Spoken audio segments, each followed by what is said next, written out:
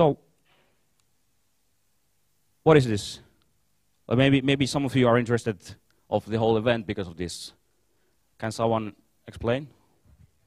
Market cap, okay. When did this happen? 2 months ago. It's a bubble, yes, that's true, Will. Some people say like Bitcoin is not a bubble. Well, this is a bubble movement. It's not, and it doesn't mean something is a bubble that it doesn't have value.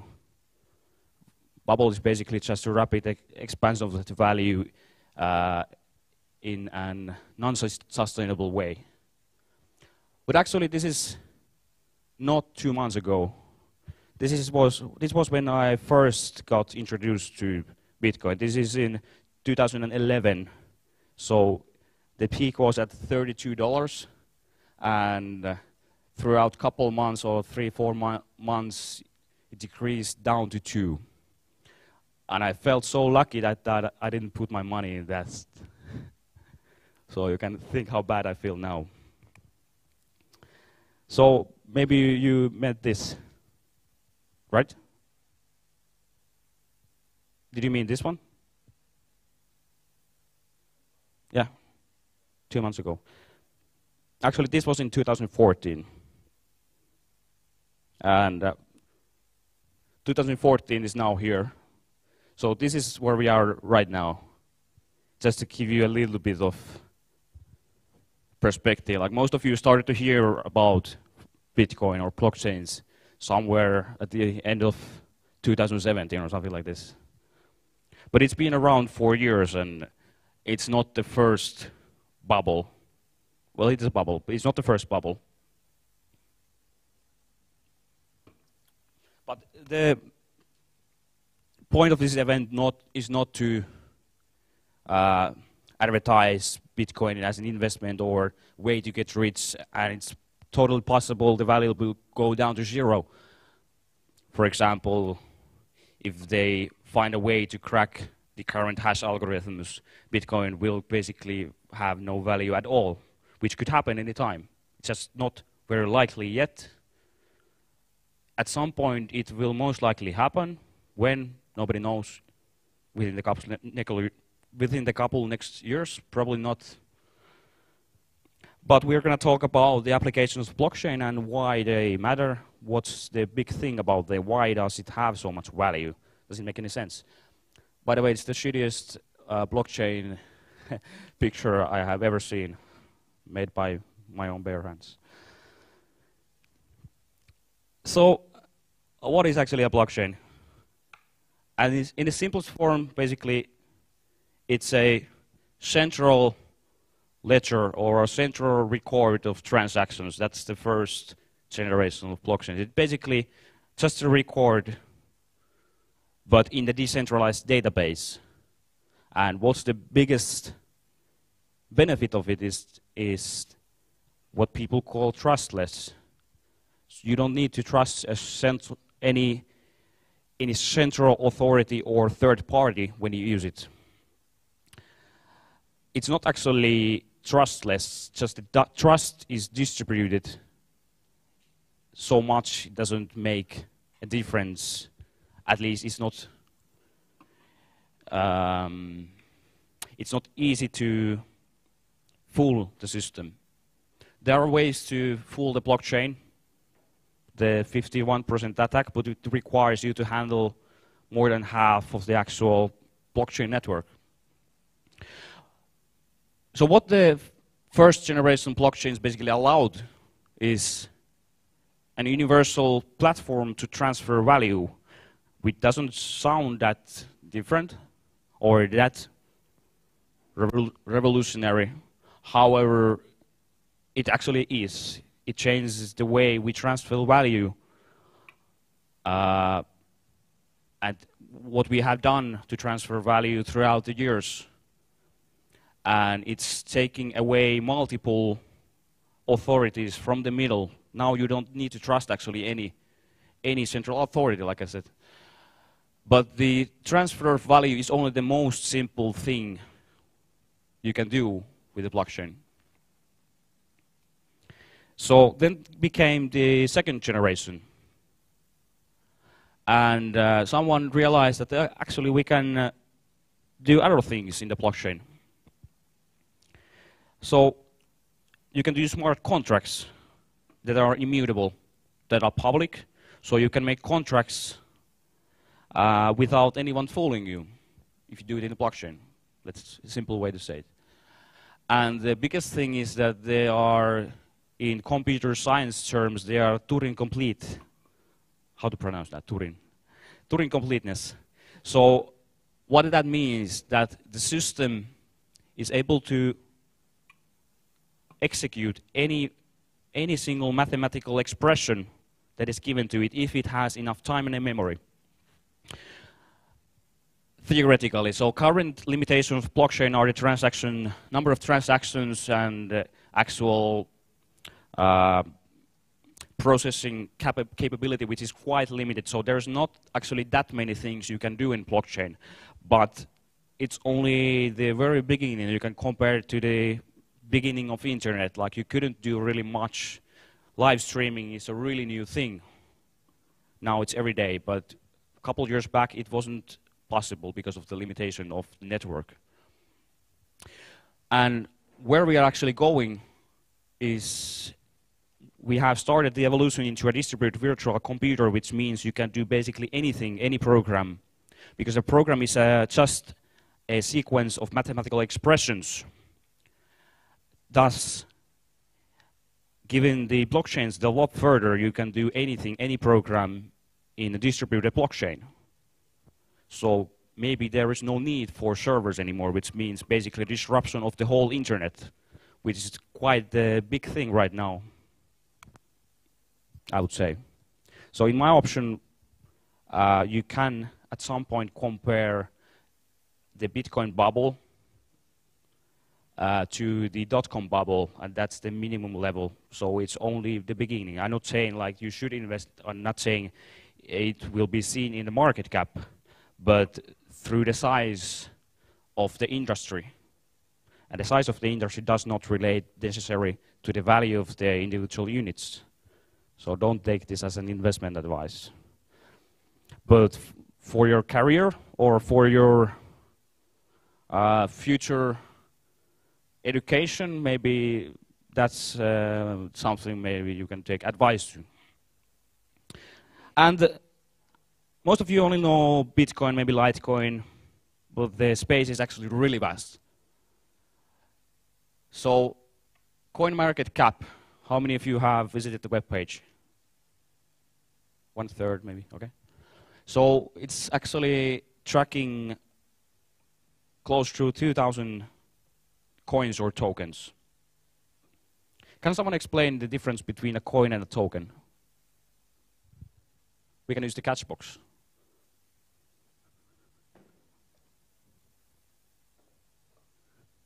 Pakko pulla.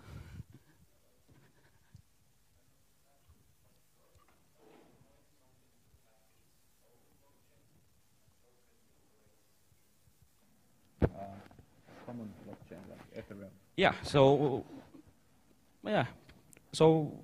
there are independent blockchains. We have Bitcoin, we have Litecoin, then we have Ethereum.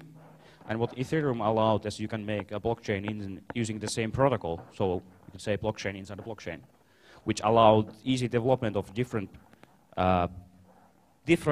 blockchains that are meant for a specific purpose. Utility token, so you can have a token that's an usage right to a service, or it can be a very specific asset of some bigger entity.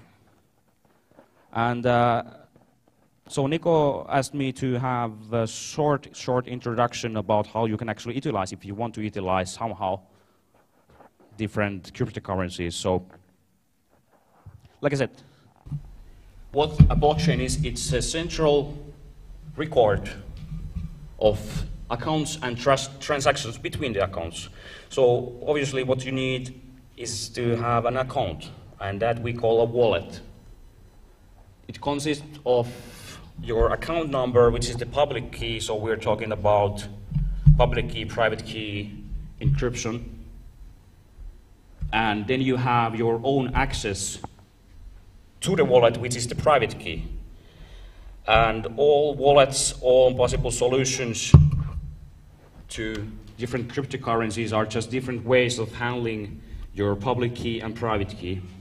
The simplest form of a wallet could be just your private key printed on the paper, and the encryption is made so hard to solve as long as you are the only person who has access to the private key.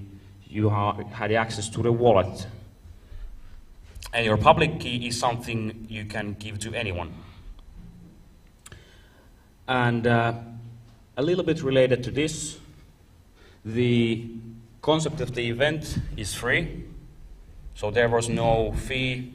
You get free beer. And we didn't charge a fee from any of the project presentations either. So, however, if you want, you can pay, and we accept cryptocurrency. So we're going to put the wallet addresses of Konsensus and Best to the wall in case someone wants to, but it's not necessary. No social pressure here. So what you need to make a transaction is you have to have your own wallet, or you need to have an access to a third-party service which handles your wallet, which is usually an exchange. And of course you need the public key of someone else, and then you can make a transaction. So how can you actually get a wallet?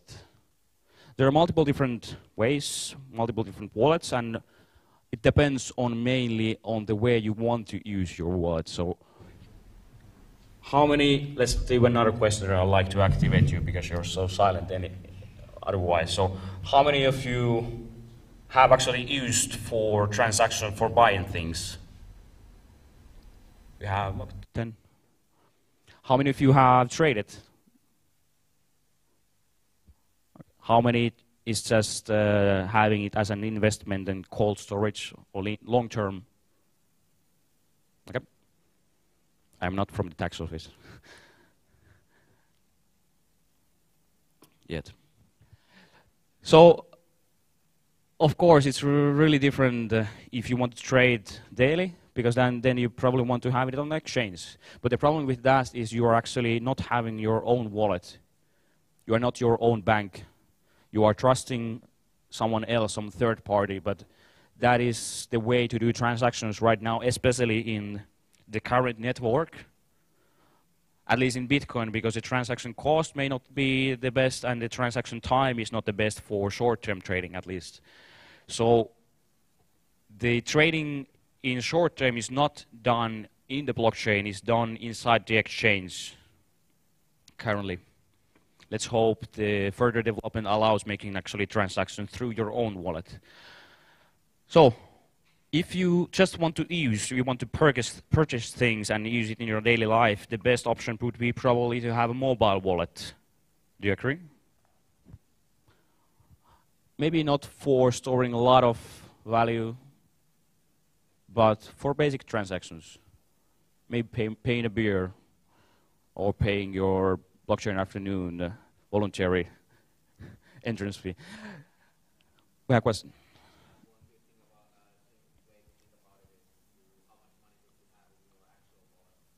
Yeah. How much money would you have in your actual wallet?